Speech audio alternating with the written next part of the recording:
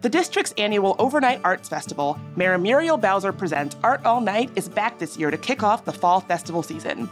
Art All Night is a 2-night event that celebrates the district's performing, visual, and for the first time, culinary arts with the addition of Dine All Night.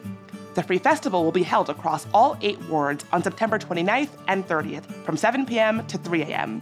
More than 100 local artists and over 50 local restaurants and 20 main streets and business improvement districts are participating. Visit dcartallnight.org to map out your experience for the festival and for more information.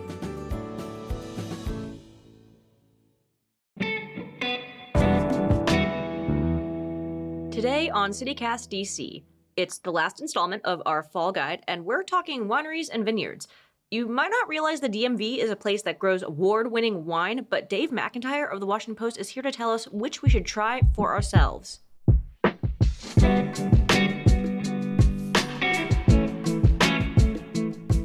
Today is Wednesday, September 27th. I'm Julia Karen, and here's what DC is talking about.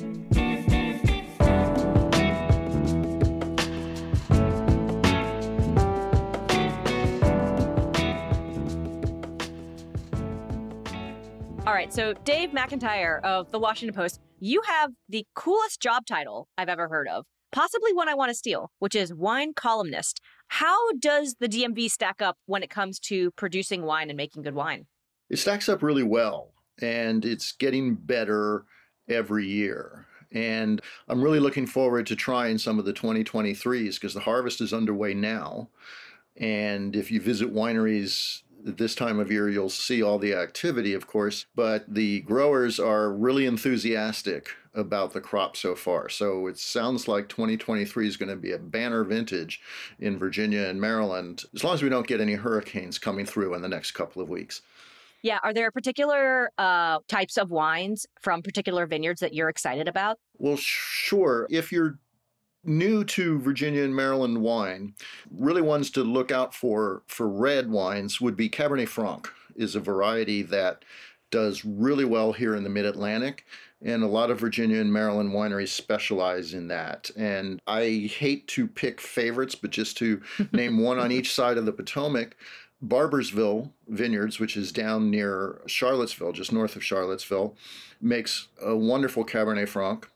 And in Maryland, one I've had recently that just blew me away was from Lowe Vineyards in Mount Airy. The 2021 vintage was just superb.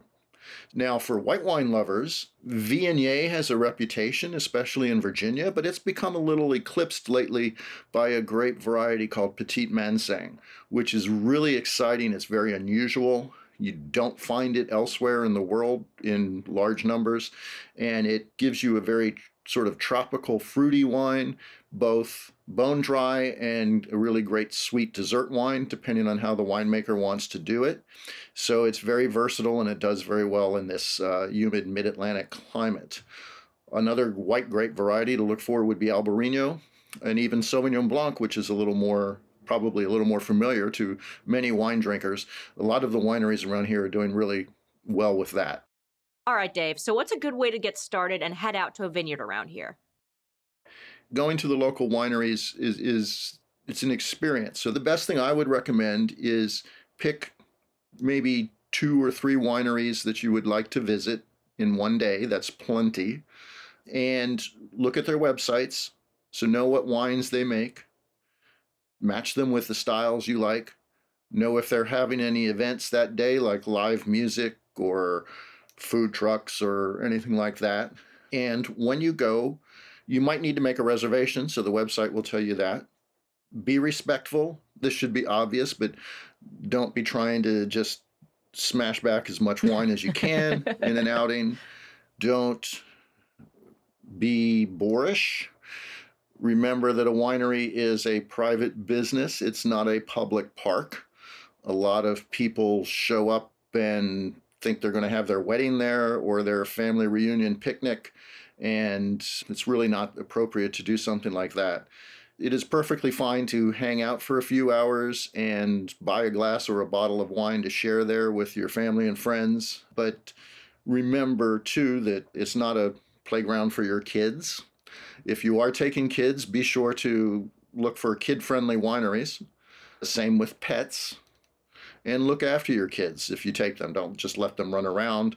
And the vineyards are not a track for them to run around in and play in or everything, especially at harvest time, because there might be a lot of activity going on.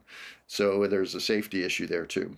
So we are getting to the time of the year, obviously, when people want to get out a little bit more, maybe want to explore. Tell us about some of the wineries in the region you're a fan of. Which places in Virginia are you excited about that people should go to? Oh, there are so many. Well, Virginia has basically, roughly speaking, two main wine regions, Northern Virginia and Central Virginia.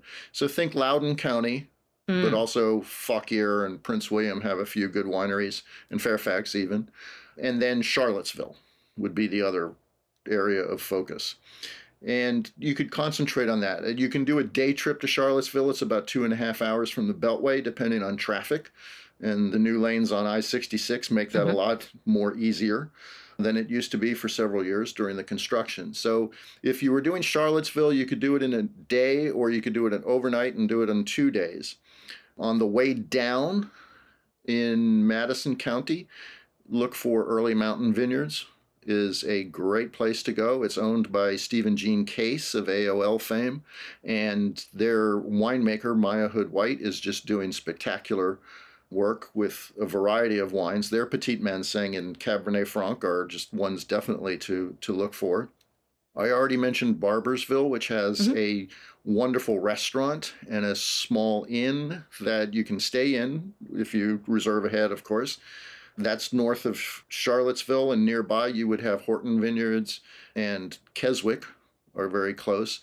And on the other side, west of Charlottesville, I would recommend King Family, Veritas, and Afton Mountain Vineyards especially. Stinson Family Vineyards is really good too. And south of Charlottesville, around Monticello, you want to look for Michael Schaap's Wineworks and several others. Pippin Hill is a very beautiful facility that's making some good wines and has a good restaurant. In Loudoun County, which of course is a lot closer, they bill themselves as DC's wine country. There are many really good wineries and new ones popping up all the time. Some of the older established vineyards would be Chrysalis, Boxwood, and Bro. One of the ones that I really like is Walsh Family Vineyards. And they just are doing some really nice wines. And they do an interesting thing, too, to look for. Every now and then on a Friday, they'll do what they call a bar takeover, where they'll invite another winemaker to come in and pour his or her wines for their guests. So there's this good community spirit where the winemakers are helping promote each other, which helps because with nearly 300 wineries in the state, it's hard to get to all of them. Especially in one weekend. So there's a lot of things to look for. Do some web research and plan ahead. It's a little more complicated than just heading out 66 and down 29 and looking for the grape signs along the road to point you in a different direction. Oh yeah, no, you're not doing a road trip and drinking and driving. We are not fans of that. We're not. No. That's another thing about tasting. Spit. Use the spit bucket. Don't be shy about it. For sure. And don't drink from it. Definitely.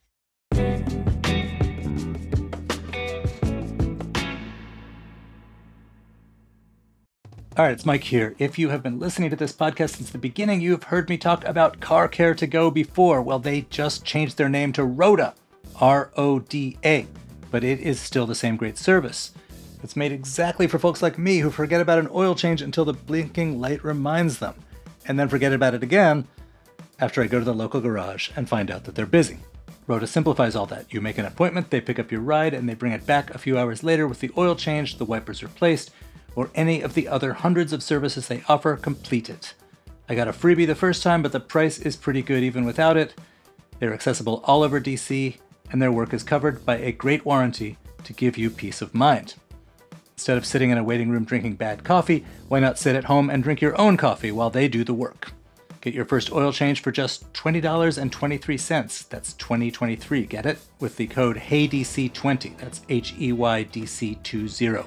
Sign up at Roda.com. That's RODA.com with the code HEYDC20. Hey, parents! Celebrate the joy of early learning with your little one at DC Public Library's annual Starfest. That's Saturday, September 30th from 10 a.m. to 2 p.m. at the MLK Library downtown.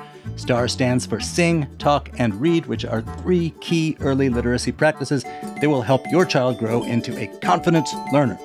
At this year's Starfest, you'll learn how you can add STAR practices to your daily routine. You'll also enjoy singing and dancing to live music, playing fun games, and more.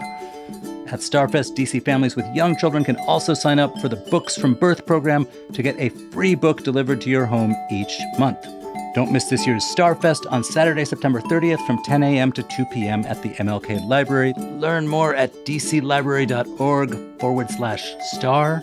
That's dclibrary.org/STAR.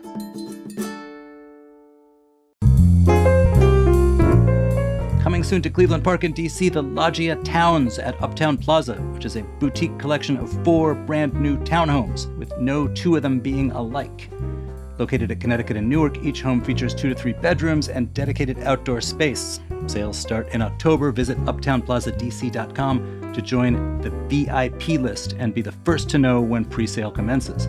Again, that's uptownplazadc.com, uptownplazadc.com. Sales and marketing by Urban Pace. So, of the ones that you listed, obviously they all sound like incredible. I'm probably going to go check out the Loudoun County ones. Are there ones that you think are kind of more affordable? Say you're my age and you're 30 and you're like, maybe a trip out to Charlottesville at an inn is a little bit out of our price range. What would you recommend in terms of something a little bit on the more affordable side? Well, as far as visiting wineries, I think you can do that fairly inexpensively at a lot of places. So again, internet research, look for the price that they charge for a tasting. What do you get for a tasting? Are you paying $15 to taste small samples of 3, 5, 6 wines? Do they have different flights where you can try perhaps a little larger sample of 3 or 4 wines, things like that? Maybe just buy a glass. Look for ones that have food. Chrysalis in Middleburg has what they call the Ag Center, where they sell pizza, they make the cheese there and everything like that. So that's a lot of fun. Early Mountain also has a good restaurant. I mentioned Pippin Hill's restaurant. Those aren't necessarily fine dining. Some of them might be. Barbersville is more fine dining. So to buy a wine to bring home is not going to be cheap. Unfortunately, the economics of wineries around here don't allow them to make quality wine and sell it for what most people would consider a reasonable price. So you should expect to spend $25 and up on a bottle of wine to either to drink there or to bring home. But I encourage people to do that and try them, because it always helps to try a wine after you've visited and you're not there. You can get a better impression of it and whether it fits your style and your taste. Awesome. I definitely will be making a trip across the river to Virginia to try some of this out. Let's talk about some Maryland picks. Say you want to stay on this side of the river. What would your recommendations for Maryland wineries be? Sure. There are a few actually kind of close in. Montgomery County, for instance, we have Windridge Vineyards, which in Darnestown, which has a great view of the Seneca Creek, sort of off to the Blue Ridge, and very nice wines. Also in Montgomery County, Sugarloaf Mountain Vineyards. If you're going hiking on Sugarloaf Mountain, you'll pass the vineyard to get there. They make some very nice wines. Further up towards Frederick and Antietam, Big Cork is very good.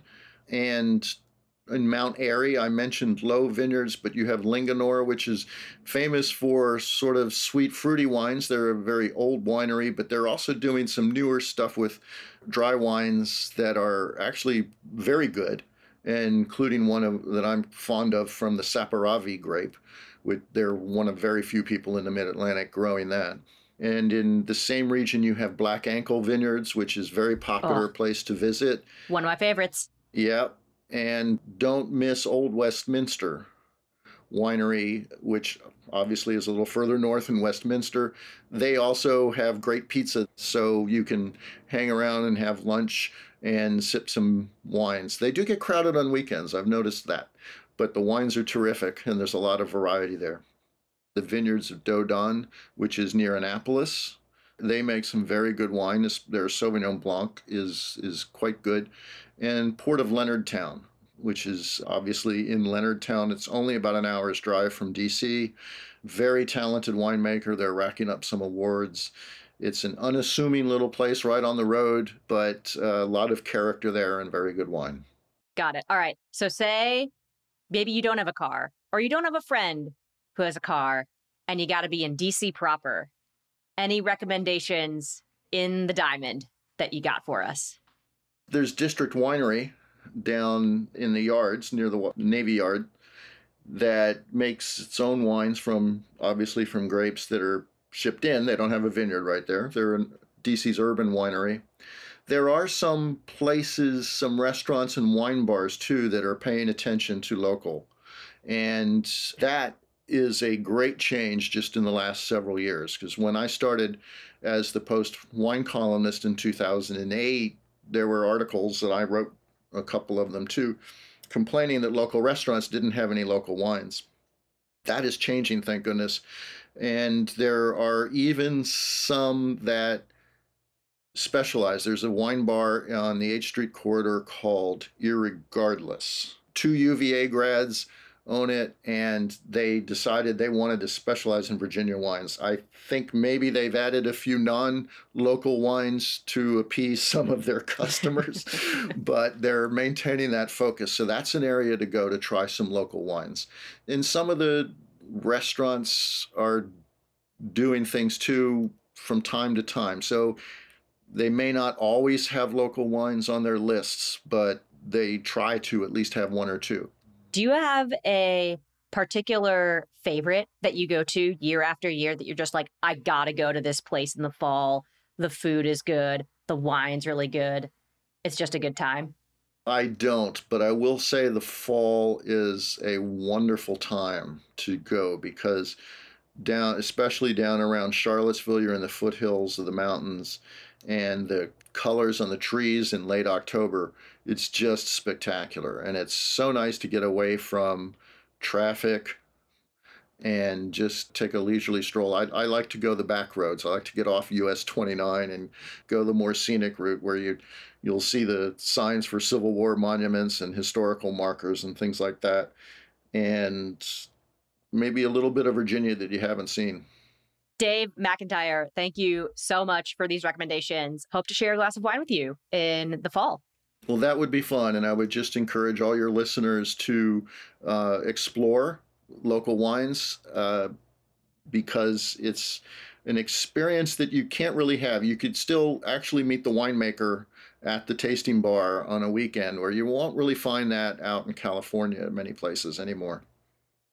Yeah. Thanks so much for coming on, man. You're welcome.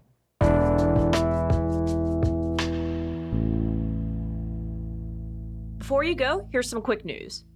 With a government shutdown looming at the end of the month, the DC government is preparing for a possible surge in unemployment claims. DC's Office of Employment Services says furloughed employees are eligible for unemployment insurance the day the government shuts down, and that is when people should start submitting their applications.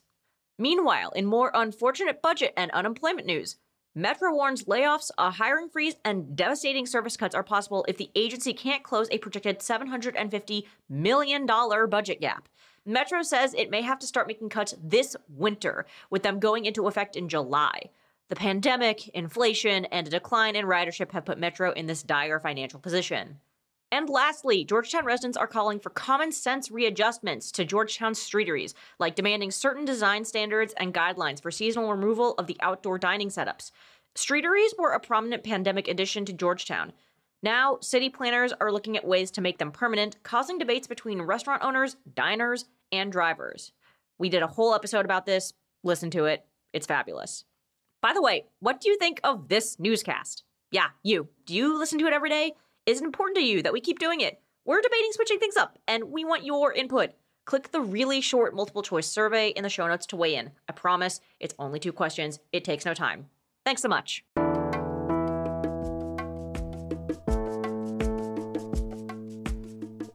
That's all for today here on CityCast DC. If you enjoyed the show, why not tell a friend who you'd take out on a wine tour? Also, check out our show notes for an amazing written guide to local wineries from our newsletter. And subscribe to it at dc.citycast.fm to get similar content in your inbox at 6 every morning. We'll be back tomorrow with more news from around the city. See ya!